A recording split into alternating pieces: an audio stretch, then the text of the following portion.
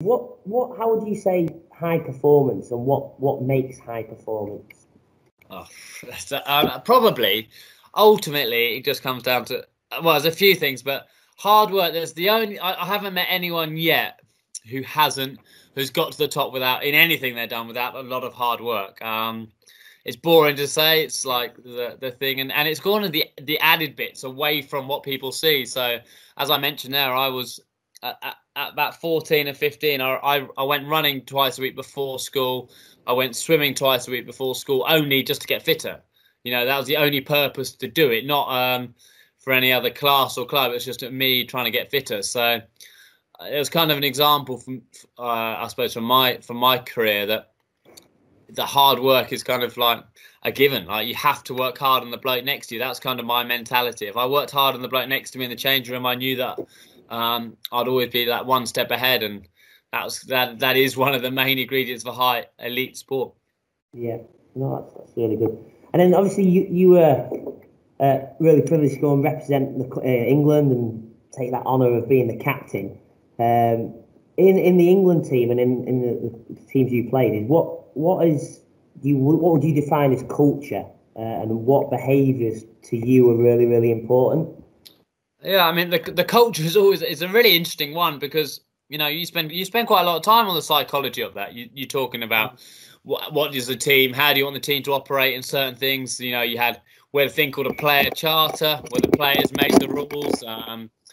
And sometimes it felt authentic. Certain teams it felt authentic. Certain teams it felt forced. Depending on what it was. We spent quite a lot of time doing it, I suppose. Talking about it actually. And the good examples I got it. The one at Essex now. It's a great culture in terms of a lot of the guys are young Essex. They're kind of two groups. You've got a young Essex players and some slightly older ones who have been around the club for a while, and we never once mentioned culture. But you are not expected, but you want to turn up for the team socials. You want to kind of put in for the club. If they ask you to do, say, a sponsor thing, it's kind of like that is what's happened in the past. You're kind of carrying on that tradition. I suppose on the England side, there's a lot. I mean, because you're bringing lots of different people in from different, age groups, different backgrounds, different times. And someone might play for 2 games, someone might play 100 games, and it's a kind of this revolving door where obviously the Essex is obviously a bit more set aside. And like the bit which I was enforcing when I was there was, when you become an England player, you're an England player 24/7. You're an England player not just when you've got the tracksuit on, not just when you're training with the England side or you got the hat on. It's everyday life. You are representing England for the rest of your life as an England player, and I think you had a duty to kind of act in a certain way, and certain decisions you make are vital. That was kind of like, would people want people to see that, and that's kind of what I kind of try to push. And the 24/7 England player, and I think it went down quite well, because it's quite an easy thing to kind of just talk about and act, really. Yeah, that's good. And then, in terms of your role as captain, how did you go about impacting other people around you? Yeah, I mean, you're asking some really questions which I could go on for like days about, but ultimately, as a captain of the cricket team, I was, you've got to be able to be a tactician, you've got to be a shoulder to cry on, you've got to be a support bubble for certain players. Sometimes you've got to be, the hard taskmaster, because it's not like a football captain or rugby captain. There's a lot of responsibility with kind of decisions you are making as an England captain on the field, off the field. You get quite a lot of responsibility. So it's quite hard to say what you did. It was a great job, because not only were you captaining your country, which is a huge honour, but you didn't quite know what was going to throw at you every single day. It was a brilliant job. It was hard work. But yeah, impacting play was, the better you know someone, this is going to really cliche. It's not, the better you know someone, the more advice you can give them, because you know how, what makes them tick and how they operate. So someone like obviously James Anderson and Stuart Broad, who I played a lot of cricket with, it's quite easy to try and, you can see what mood they're in, or you see how they respond to certain things. Certain players respond, you get the best out of them by putting an arm around the shoulder. Certain players would want, a bit more forthright feedback. So you got to be right, and you also got to pick your moments as well. Yeah, that's good. Just in terms of you personally, who's influenced you the most and why? It's a really good, another good question. I suppose the person who's influenced me most would have to be Graham Gooch. Probably the guy sitting there probably don't really know who he is, but the slightly older generation. He was kind of like the opening batsman before the generation before, and he obviously is an Essex player, Essex captain and legend as well. And yeah, so he was the one who kind of took me under his wing at 18 when I first joined the staff at Essex. He was there. He was my hero as a youngster, and it's obviously quite strange when you meet your hero. And then he became my mentor. He was the guy who'd be throwing balls at me at 7 a.m. for a couple of hours, and he'll be the person I'll talk a lot of cricket to. And to have someone who played for Essex, played in your position, opened the batting, played for England, and had kind of done their career, and you're kind of following exactly the same footsteps. You couldn't have had a better teacher, really. You couldn't have a bloke to kind of pick the brains off. And for probably over 8 or 9 years, we had a brilliant working relationship on that side. And how lucky was I to have someone as good as that in my corner. Yeah, well, amazing. Two questions for me, and then it's over to the kids. Out of all your accomplishments, I'll put the teeth in. What are you most proud of, and why? Well, I guess that could be many. I think being part of just a successful team. There's some great players who haven't been part of a successful England team, and we played in a generation which won a lot of games of cricket. We had some tough times along the way, but we had some memories which no one will ever take away from us. Winning in Australia, first time in 20 odd years, becoming #1 side in the world, winning in India, winning in South Africa, all these places which doesn't happen very often. I was part of that, and it's probably a bit more luck than judgment in some of the stuff about you can't pick your teammates. So for me to have played, I think, alongside some of England's greatest ever players. You're looking at James Anderson. I mentioned him for 600 wickets. Stuart Broad 500 wickets. No, these guys are going down in absolute folklore. So to play with them for over 100 times, that's probably what is my biggest thing. I've sat in the change room winning more games of cricket. I think James Anderson's just gone past me, but than any other person. That's a good thing to say. Oh, good. And then final one for me is, what are your 3 non-negotiable behaviours? Ooh. One would have to be hard work. There's absolutely no. If you want to get to be elite, that has to be, or be a part of a thing that is a non-negotiable. The second one, it's that the problem is you come out with cliches, and you kind of.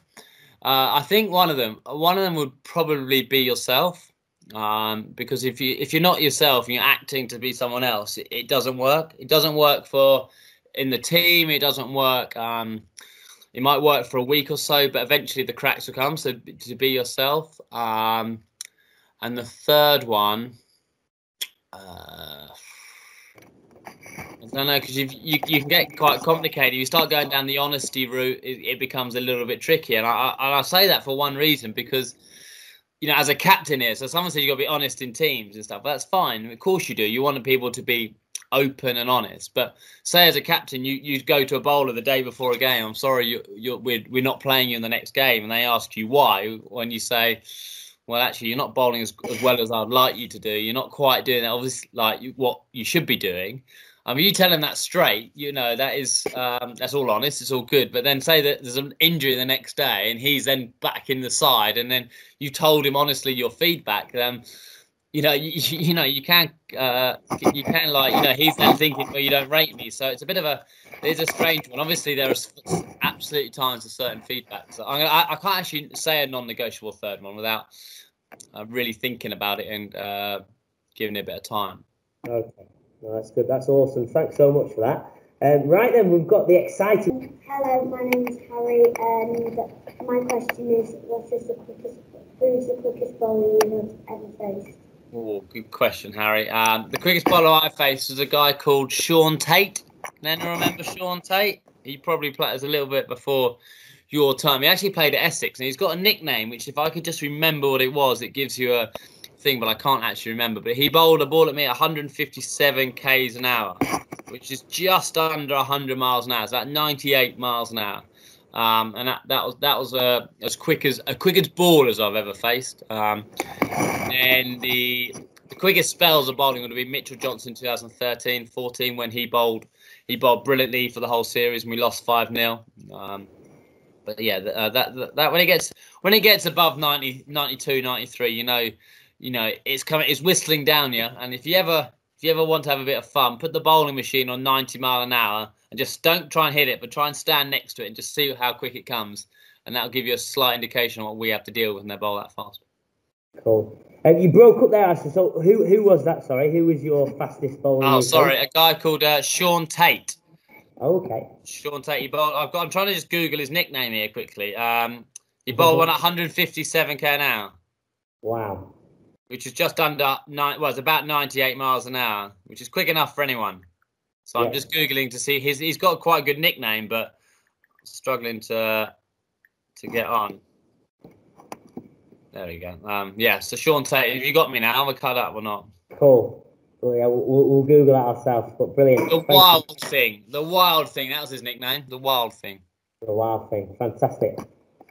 Right, next one. You aren't seeing double vision. We've got two twins in the room at the moment. So introduce yourself and then ask your question. Hello, my name is Archie, and my question is, how many bats have you broken from hitting the ball so hard? Have my bat ever broken? Or how many bats? Oh, good question. I mean, everyone who knows who watched me play knows I don't whack it that much, but I reckon I've probably broken 30, 35 bats, 40. I'd say. I mean, the most I tell you what most happens now, because you know how big the bats are. The bats are really big, and obviously this has got through Graham Nichols, and they make brilliant bats. So it's nothing to do with their bats, but to get the wood as big as it is, they have to dry it out quite a lot. So dry it out, it makes them there's less moisture in it. So they're big but light, and they break quite a lot. And what tends to happen is you use them for a little bit, and then they break. If you hit one right at the end of the toe, because there's so much force going through it, it breaks. But they normally break straight away. So like if you get, I've had a couple of net sessions where I brought a brand new bat out and thinking, oh, this is fantastic. Look how good it is. I can't wait to use it. You play 2 or 3 shots, and then just for whatever reason, it just goes. It's like cracks in the toe. And unfortunately, you have to kind of put it away. But yeah, we are lucky. We kind of get sent a few. Every year I'd probably go through about 10 bats maybe. So I'd have 5 at the start of the summer and then 5 for the winter. That would be kind of my thing. So 10 bats a year. So I've been with Graham Nichols since I was professionally 18. Well, I started when I was 13 with Graham Nichols. So I'm 35 and just 22 years. I probably had 10 bats for 10 of those years. That's 100 bats, probably about 140 bats of Graham Nichols, 150 bats I reckon I've had. Wow. How many have you had? 2. Who do you use? Who do you use? What's your bat? Graham Nichols Oblivion Stealth. Ah, good man. Good man. You've chosen the right one. Well done, Archie. Top man. Brilliant. Okay, Henry, do you want to come up? Hi, I'm Henry, and my question is, which game have you learned the most from and why? Which game? Yeah, who you played? Jeez. What game have I? Do you know the biggest? There's probably. Okay, the biggest thing I ever learned in the whole of this thing. So when I played against Australia twice when I was quite young. One in 2006, we lost 5-0, and then one in 2009, and. No, we won in 2009. I did okay. I got a 90 odd laws, but I think I averaged probably 30, so I didn't do great. Both times I averaged, I think 20 odd in the 27, but I got 100 at Perth when I was 21, and then 30 against us there in that series. And so twice I played against Australia when I was young, and every other team I did pretty well against, except Australia. And then I tried to totally change my technique. So I spent hours with Gucci trying to change my technique, thinking, against a real elite level, that my technique, which I previously had, wasn't good enough. And I did it for about 6 months. And I scored a couple of test hundreds with it, scored some one-day runs. And then I played in 2010, I played against Pakistan. The ball nipped all over, and I just couldn't go a run. I was all rigid, and because it's a bit, unusual, but unnatural. My technique, my kind of a new technique. I binned it mid of a test match. I went back to the old technique at the Oval, and I got 100. And what that proved to me is that you've got to keep trying to learn. You've got to keep trying to improve. But sometimes what you actually been given, God given, or your natural way, you've got to stick by it, thick and thin. But without doing that little journey of 8 months of exploring, I wouldn't have known that. So that was the biggest lesson. So since then, I never really changed my technique since 2010. I kind of stuck with the same one, but just kept trying to improve it rather than make a huge change. It's just trying to groove it and try and make those skills a bit better. Thank you. Cool. All right. Good stuff. Right. Come on, Hal. Sorry. When you come, Beatty, come on, let's go. Introduce yourself. Big moment. She's very excited about this. Oh, yeah. Come here so you can see. My question is, if you could go back in time to when you first started cricket, what advice would you give to yourself? Oh, it's a really good question. I'd probably learn the T20 game a bit more, judging about what's happened in the game since I've started. With the old financial benefits of playing T20 in the franchises. But do you know what I would if I was trying to teach, like if I was someone who's young, who's loving the game now, it would be quite a boring message. It would be it would definitely say keep enjoying everything you do, push the boundaries of see what you can achieve, like try and take that bit of fear of failure away from it. Like in a net session, I used to hate getting out. I used to hate getting out sometimes in a net session. Sometimes they're perfect net sessions. You've got to be really switched on. But explore your game. Like try and push the boundaries because you just never know what you could achieve. Maybe I was a little bit kind of subdued in pushing those boundaries as a player. But that's maybe what I'd say. But ultimately, enjoy it. It's a great game. And don't take it too seriously, I think, because unfortunately, game of cricket, you fail, don't you? How many times you get out for low scores? You know, I played 160 odd test matches. I only got 30 odd hundreds. So for the other 100 and however 120 odd test matches, I was rubbish. So you got to think, you know, you got to just be able to accept that and deal with it. Cool. Right, next up. It's like walking the gauntlet, isn't it? My name is Adam, and I would ask, when you're out of nick, what would you do?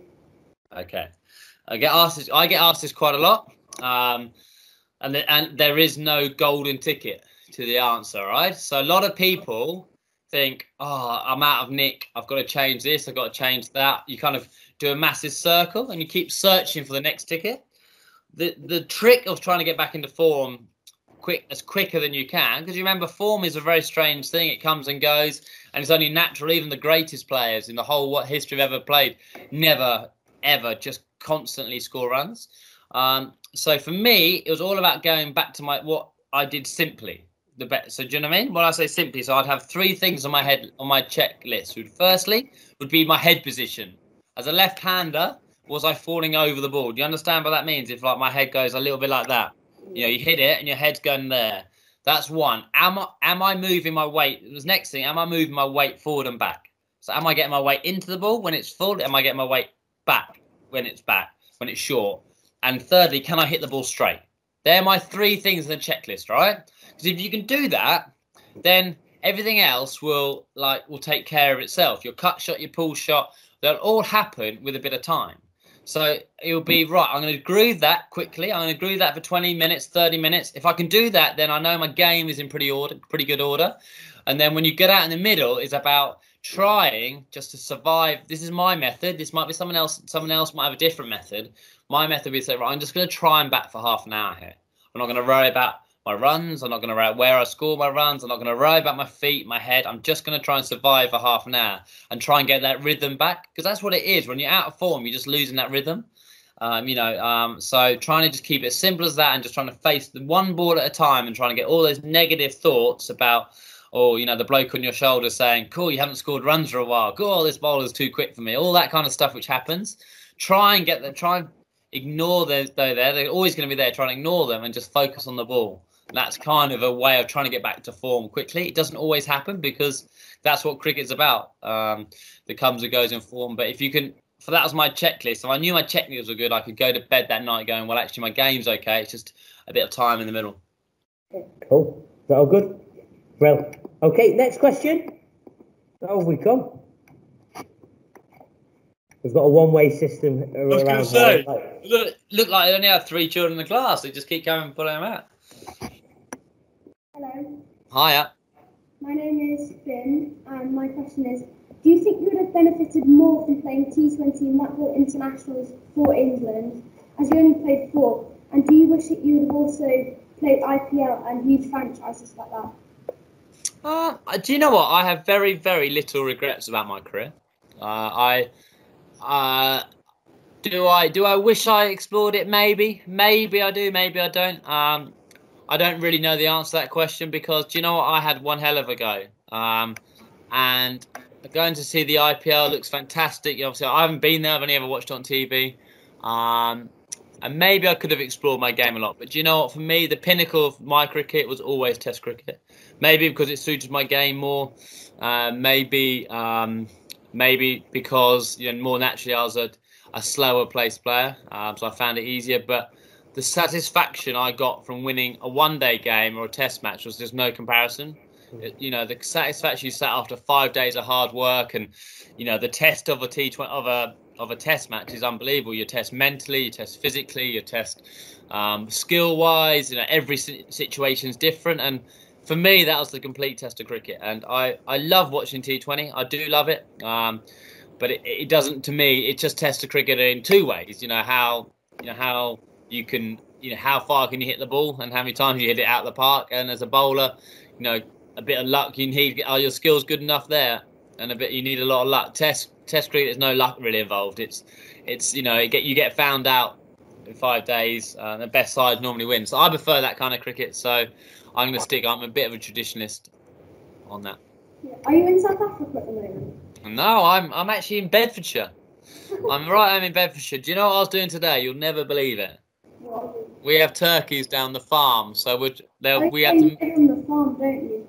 Yeah, we had to move turkeys from one yard to another. And if you ever try to move turkeys from one yard to another, you'll know they don't move very quickly. So that was what I was doing a bit today. You said that it was actually harder being on a farm than actually scoring Test runs. Yeah, I know. It is. It's hard work on the farm. Electric fencing, moving sheep, lambing sheep. Cricket's easy. You get to stay in nice hotels. You're not out in the cold. This morning, how cold is it? Very cold. Exactly. I was out and about, checking the sheep. Cool. Yeah. Good. And P.S. I like grey knickers, but I have the Stokes bat. Pardon? I have Stokes bat, not the grey knickers one. But I do like the grey knickers. Sorry, I don't. What bat do you use? Ben Stokes is the GM. Oh, Stokesy's the Gunner Moore. Yeah. We'll let you off just this once. Next one, you have to have a grey nickel. We'll convert into grey nickels, don't worry. Yeah. Thank you. Thank you. Okay, Alistair, we've got our last question. This is from our head of cricket development, Mr. Longshaw. Hi, okay. Hello, sir. The final one for me, I guess something for the kids to take away would be if you've got a sort of a go-to drill that you could do either at home or at the club or anything like that. Obviously, potentially outside if you're at home, you don't want to break any windows or anything like that. What would your sort of one go-to drill be, do you think? Do you know the go-to one would be a drop feed? Do you know what I mean? Someone standing right in front of you and dropping the ball, one bounce, and then you can play any shot really, any front foot shot to it, can't you? Yeah. So Gucci, there's a great picture of me, like Gucci standing next to me, just dropping the ball. Full England kits. I was an England player, and it's such a simple thing, isn't it? Like, can you hit the ball exactly where you want to go and straight? You can sweep it, you can go extra cover drive, and it just like as a cricketer, like a golfer would absolutely. He has a swing coach, he has a putting coach. Technically, he's absolutely precise on it. And cricket's not quite got that same thing to it. But if your technique is so solid for your game, it can only help. So I am convinced that drilling basics and grooving basics is so important. I know every kid wants to go and play the reverse sweep and hit over the top. Of course you can. But you've got to be able to walk before you can run, and you can only play those shots if you've got good bases, you've got your head's in the right position. So I would be literally stripping every kid's technique down to, can you hit the ball straight back where it comes from for the first 10 minutes almost every session? Because if you can groove that, then you can go on to play the reverse sweeps, because you know you've got some really good, solid basics to kind of move on from and work from. Okay, thank you very much. Awesome. What's on your wish list for Christmas? Oh, well, actually, I've got a few of my things. It's my birthday as well. I'm a Christmas Day birthday, so fantastic. So I get it has to be birthday in the morning and Christmas in the afternoon. You get double presents. Wow, I used to get quite a lot of joint presents, happy birthday and Christmas, which I thought I was a bit hard done by. A wish list. I don't really. Do you know what? I've got a ripped coat, so I want a nice smart coat which hasn't got a rip in it, because I ripped it. I caught it on something the other day. So when you were batting, where would fast bowlers normally bowl at you? Most times they would bowl for me just outside off stump, trying to bring me forward. In the corridors on services. I was a strong cutter, was a strong puller, and was quite strong off my legs. My biggest weakness was on that fourth stump, just trying to get my weight back into the ball. So earlier I was saying I'd be drilling myself to get my weight back into the ball. I struggled to do that. My front leg was could often be a little bit too straight, so my weight would be slightly too further back. So that'd where a fast bowler would try and bowl on, try and bring me forward, try and make me play a cover drive. But obviously there's margins of errors, and if you get too forward, I will put you away, and obviously if they drag it down a little bit, I'll cut you. So they didn't have too much margin for error, but that was where if people bowled there, I'd find it hard to score. Cool, brilliant. You won't take any more of your time. I know you. No, I've got. Do you know what? I do have 10 more minutes, so it's fine. You sure? I quite easy. We started a bit early, so I'm all right. Right, brilliant. I think the kids have got more Keep questions. going. Keep everyone telling birthdays. Come on then, out you come. Okay, so if you just turn the light on, so we get some light here. Thanks. What was your proudest innings you ever played in? Ooh, good question. Probably my 235 in Australia at Brisbane in 2010. So if anyone remembers that game, we were the first game also at Brisbane, where Australia haven't lost for a long, long time. They always go to Australia because they always think they're going to win, or go to Brisbane because they always think they're going to win. We got 270. Peter Siddle actually got a hat trick, and then they got 480 odd. So that we were 217, I think, behind and staring down the barrel of a kind of defeat at the end of day 3. And I managed to get 100, a double 100. Jonathan Trott got 100. We put on 380, I think, for the second wicket, and Strauss got 100 as well. So top 3 got 100. We were 517 for 1, and we saved that game. So that's probably my proudest innings. Yeah. Cool. Does that answer it? Yeah. Amazing. Right, Bates, come out. You come.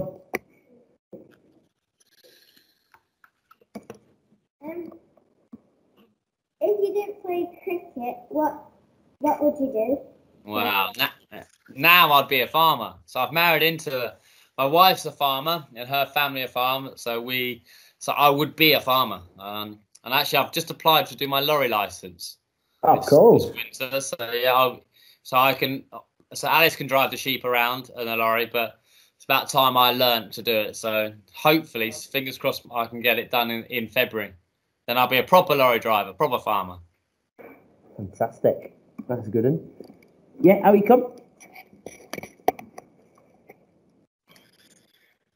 Are there any spinners whose variations you can't pick? Oh, yes, there are. Well, actually, I'll tell you what, I struggled to pick the ball out of the hand. Okay, so you know how some people said, "Oh, like you pick a leg spinner like this when they're googly, you can see more of the hand." And yes, you can do. But I struggled to do that as well as certain people. I just tended to watch the ball. So when the ball come down, like even Mullarathnam, one of the greatest ever spinners, you could watch the ball come down, so you could see which way it spun. It became a little bit harder when the ball got a bit older and they bowled cross seam, hold it scrambled seams. So that became a bit harder. But you can see the ball like that. So as a batsman, like my thing would be watch the hand. If you see something unusual, think, well, it could be something different. Then as the ball comes down, you'll be able to like pick the ball. So use everything you can when you're playing. So don't just think I could look at the hand. You have to think of everything. And then if certain bowlers, for example, say a leg spinner bowls a googly, he might drop his shoulder. He might to be able to bowl the googly, he might drop his shoulder a bit earlier, and you just suddenly see it. I feel like a bowler bowling a bouncer at you. Like he might run in a bit faster. He might do something differently you pick up clues. So as a batsman, really focus from as soon as he starts his run up, about halfway through his run up, start focusing on what he does, because they give you so many clues of what they're doing, and if you pick up any of those clues, it can only help. Muller must have been hard because he had such an odd action, and he still got the most wickets ever. Yeah, he did. Thank God he didn't have DRS when he played, because he would have got a lot more wickets. But he was very hard. I played him okay actually when I played against him. I got a couple of hundreds, so I managed to play him okay. But he was very, very hard work, because he could spin the ball this much. It became very hard. Did you ever face Shane Warne? I did face Shane Warne. I didn't face him very much because Glenn McGrath and Stuart Clark got me out before that in the 2006 series. That's the first time. But I did actually. I got 100 against him. So yeah.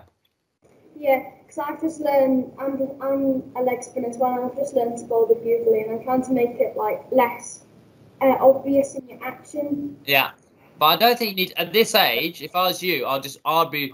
I know very little about spin bowling. Keep trying to spin it as hard as you can. Yeah, and just get the runs as well. Yeah. It must also be cool because you're called Chef as well, aren't you? Your nickname. I'm called Chef. And it's my Any idea why?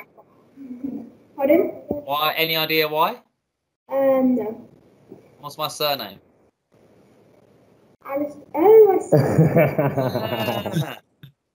Thank you. Brilliant. All right. I've got a quick one for you, Alistair, if that's okay. Yeah. Did you play any other sports at school, and were you any good? So I played rugby. I played squash. I stopped rugby at 16. I didn't really go through puberty until I was 16, so it wasn't actually much fun when you can still sing the choir high notes and the bloke with a full beard trying to run at you. So I didn't. But I love it now. I play rugby now more, but I played a lot of squash. So squash was a game. I became half decent at squash, but now darts, like go-karting. I'll try anything. Play a bit of tennis, but so I did play a lot. Basically, when I was younger, I played everything. Who's your football team, Alistair? Luton Town. Oh, fantastic! Kenilworth Road. Mid-table championship. We'll take it at the moment. When I started, I remember going to watch them when they're out of the conference. So we had back-to-back promotions a couple of years ago. So doing okay. Yeah, no, really good. Henry, go for it. How do you feel when you're on 90 odd runs and you think you're going to get 100, and how do you control yourself from just trying to whack the ball? Well, it's a good question, because actually, although I scored the most hundreds, I've also got the most 90s. So I've actually been dismissed a hell of a lot of times in the 90s. And it's incredibly frustrating, even though it shouldn't really matter, because you'll take 90 every time you batted. But the trick is to try, if you can, is just to ignore the milestone. And now that's easier said than done, because it's there. It's what you get defined as in the batsman. You want to score hundreds. But yeah, you've just got to try and just ignore the bloke on the shoulder, and try and trust yourself that you will get those extra runs. And if it takes you a bit longer, then it does. Sometimes you fly through it. Look, I had an example, massive one, which annoys me quite a lot. I was I never got 100 against Australia in England. I got about three. I got an 87, 89, and 95, and a 96. And that 96, I got out. Mitchell Marsh bowled me just before the new ball, and I'd been grinding away. And I was thinking, let's get my 100 before the new ball. I went for a big drive. I got inside out, dragged it on at Lords, and I was thinking about the new ball, so I was changed my game for it. And then when the second innings came on, Mitchell Stark bowled me the first ball of the innings. He bowled me leg stump half volley, and I clipped it for 4. And it just shows, isn't it? The new ball, although it would have made any difference. I could have got a Jaffa, but I could have also got a ball to get me going as well. So it just shows that even though how experienced I was there, I played 130, 140 Test matches. I was still inexperienced. Well, I still messed up looking for the 100. If you can, try and ignore the bloke on the shoulder and just play everything. You know, you could go to 90 in 3 shots, or it could take you half an hour. Thank you. Cool. Right, last one then. Go on, Bates. You can have one more. Have you ever been told that you wouldn't be able to like play cricket professionally? Well, I was told. No, I was never told that I wasn't. But at 16, 17, I suppose even at 18, I had my doubts. You know, I scored a lot of runs at school, but every time I went back to say play Essex under 17, Essex under 19s or second team, and I was thinking I never scored any runs. I literally didn't. I think my highest score was 27 for a couple of years, and now I played probably 4 or 5 games a year in the summer holidays. So yeah, when you're doing that, you think, God, I wouldn't be good enough, but I managed to just get through that stage. What drove me was that fear of failure. That you know, I never thought I was good enough, so I was always pushing hard. I was always trying to get better, and I always thought that I wasn't going to be good enough for the next level, but I somehow managed to do okay. Well, awesome. Right, thank you very much for that. I know you've got another one next, so we'll give you time for a little bit of a breather. But yeah, thanks so much.